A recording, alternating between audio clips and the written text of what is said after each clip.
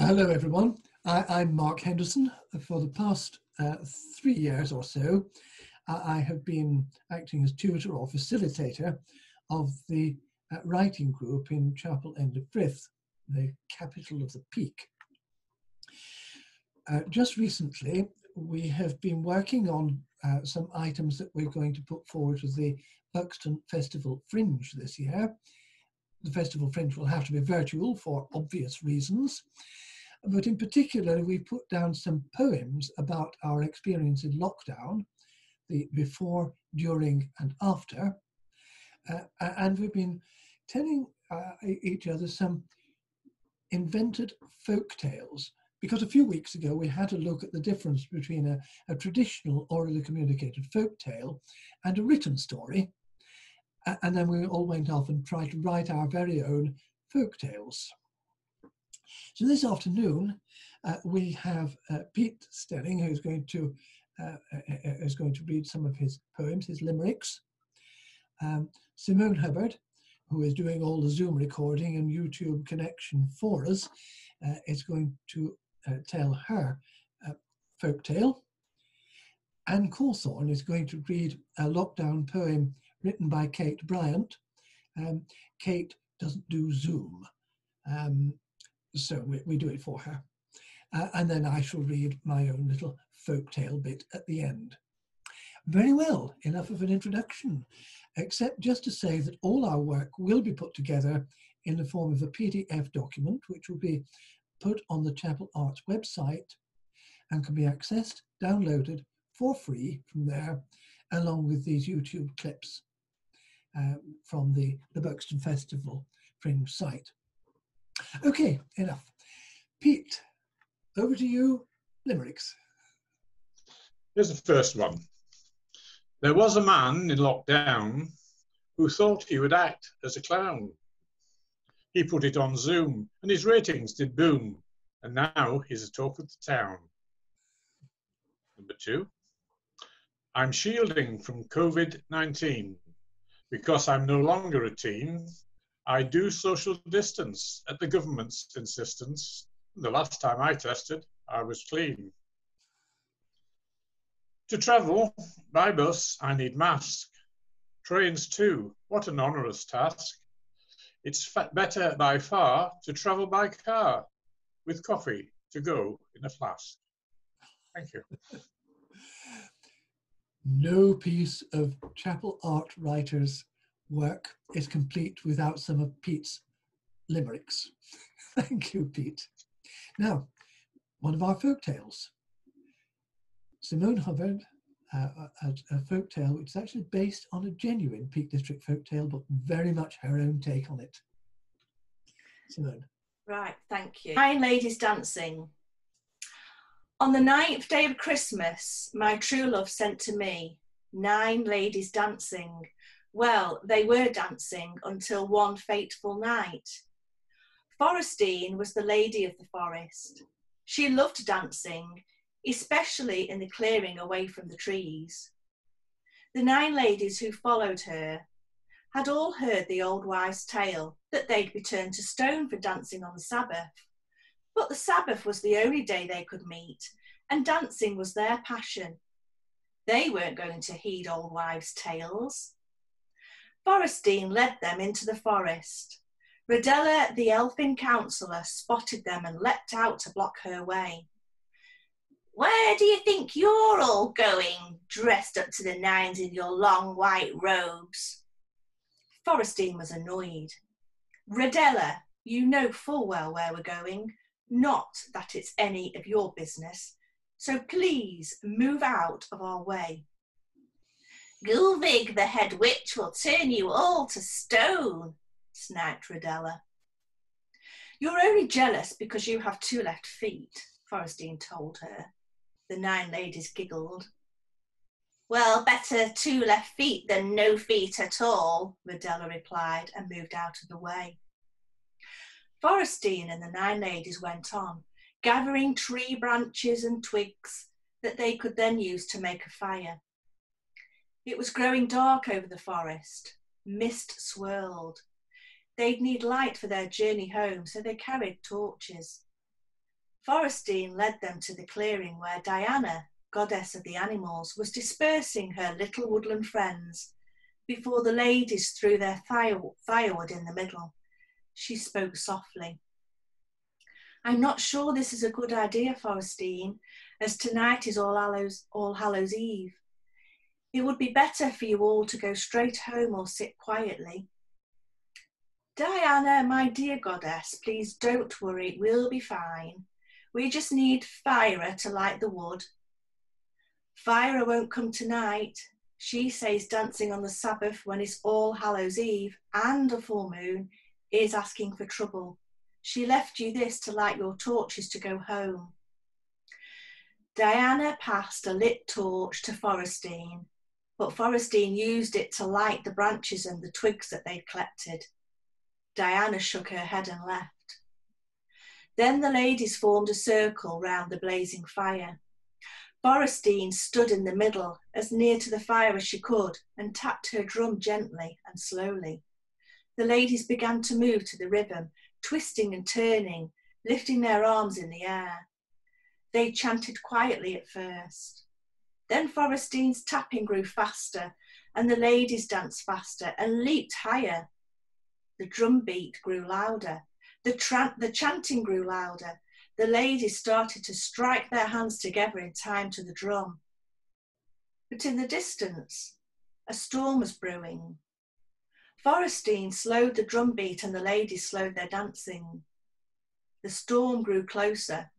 The wind rose. It blew their robes.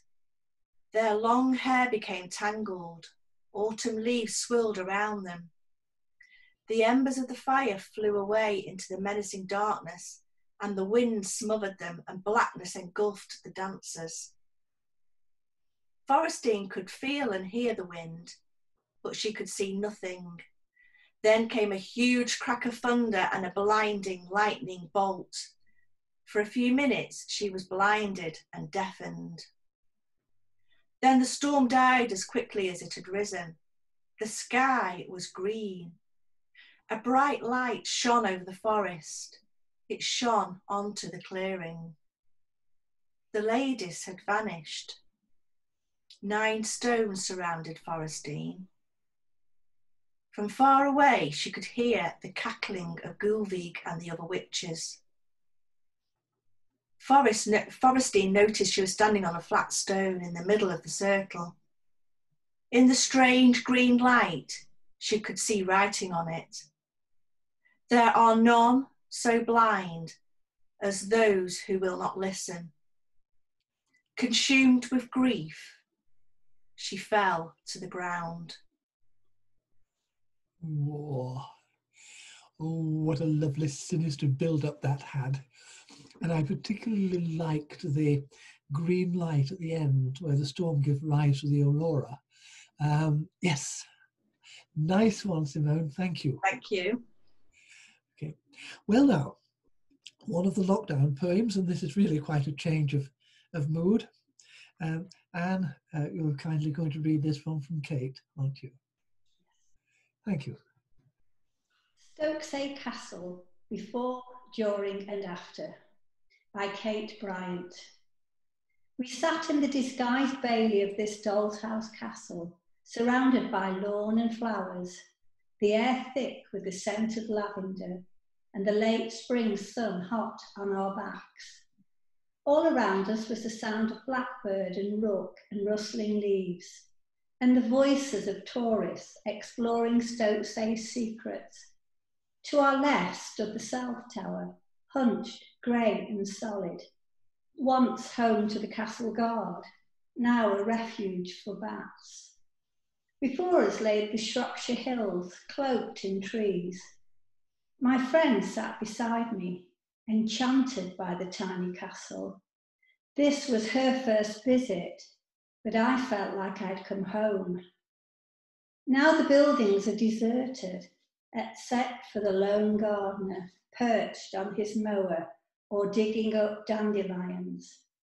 No sound of people talking, laughing. The only visitors are the birds and bats, and the breezes that buffet the towers, and the gardener, maintaining his space for no one to see.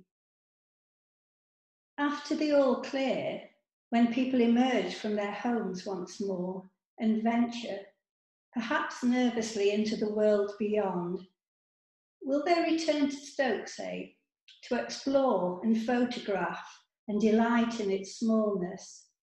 Or will our behaviour be changed, each watchful of coughs and wary of closeness? Will my friend come with me again to the miniature castle and the valley, where bats swoop in the falling light and the air is full of lavender? Oh, yes. Thank you very much, Anne. When I talked to Kate about that poem, I told her I shared her love of Stokesay Castle. I discovered it many years ago, and I've been several times since. It really has a great atmosphere about it. English Heritage has done a good job with it. Okay, so now that leaves me to tell a story with a folk tale feel about it, but very obviously a very modern setting. It is called The Rock Piper. Raymond's soul was full of music. He longed to join a rock band and share his genius with the world. He was a virtuoso on the air guitar, sending imaginary audiences of thousands into raptures with its dazzling riffs. But he was less accomplished on solid guitars. Practice failed to make him perfect, and his singing voice was neither strong nor accurate. He took lessons, joined classes to network with other performers, but they were all indifferent, except for Kind-Hearted Jack. And Kind-Hearted Jack was the lead singer of a locally popular band called Gothic Jelly. Raymond loved Gothic Jelly, latter-day prog rock with touches of heavy metal. He attended every gig. He yearned to join them on stage, but not even Kind-Hearted Jack could encourage him. Raymond searched for ads and notices in music stores and at venues, went to open mic evenings and jam sessions. No one was interested. He visited websites, Bandmix, Gumtree, Jamkazam, advertised through Craigslist, searched social media platforms, SoundCloud and Bandcamp, posted videos on YouTube. None of it helped. Kind-Hearted Jack offered better lessons, but Raymond didn't improve. Perhaps you should try a different instrument, Raymond. So Raymond tried a bass, but the results were no better than with his guitar or his singing. Then he tried a drum kit, but was handicapped by a poor sense of rhythm. His dreams would never be realized. He went for a country walk to escape his sorrows. The breeze sang in the trees. A brook sang through its little valley. Birds sang everywhere. The world was full of music. And his head, his soul, was full of music, as it always was. But while the world poured out its joys and sorrows in glorious sound, Raymond's music stayed locked inside him.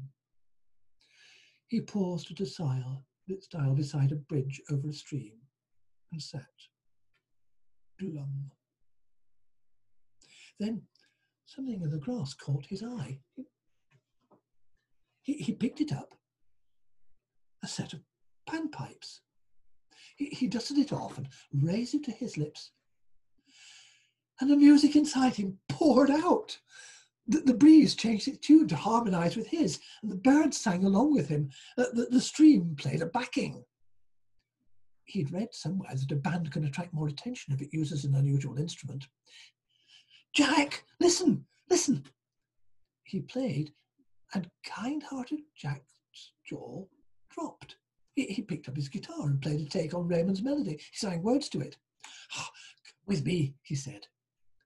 Within an hour, Raymond was playing with Gothic Jelly. On the Saturday evening, he joined them in a pub gig. When they saw a young man with panpipes at a prog rock gig, everybody laughed. But then the sound of those pipes rose over the guitars, the bass, the percussion, and the songs gained new and mesmerizing dimensions. The pub crowd fell silent. More and more people poured in from adjoining bars and stood enraptured, the music carrying them to lands of dreams. 4 weekends and 4 gigs later, Gothic Jelly had a recording contract. Their album went platinum. Every music critic, every journalist, every Radio 1 presenter poured out accolades for Gothic Jelly and their amazing panpiper. There were international tours. Pictures of Raymond and his panpipes appeared in adverts, at concert venues, on teenage girls' bedroom walls. Oh, he needed a rest. Back in England, he took his country walk again. At the stile beside the bridge, he sat and played. Once again, the breeze harmonized with him. The birds sang along with him. The stream played its backing. Hypnotized by his own Orphean brilliance, Raymond fell asleep. He woke alone. The panpipes had vanished. He searched and searched, but to no avail. No matter, he thought. The music shop was delighted to order the world's best panpipes for Raymond the superstar. But when he played the world's best panpipes, the sound was dull. Music no longer flowed from his soul. Gothic Jelly's performances became lackluster. Critics grew harsh. Audiences thinned. Bookings became fewer. Within a year, Gothic Jelly were playing pub gigs again, and Raymond was no longer with them. They'd made one remarkable album, and it sold CD after CD, download after download. Raymond had a copy, but he seldom listened to it. It evoked happy memories. It made him weep. And that is quite enough from me. So thank you, everyone. Thank you, Pete, who has now had to leave us to look after his chickens, and Anne for reading Kate's poem, and Simone for that lovely story and for doing all the work of recording us. Thank you. Goodbye, everyone.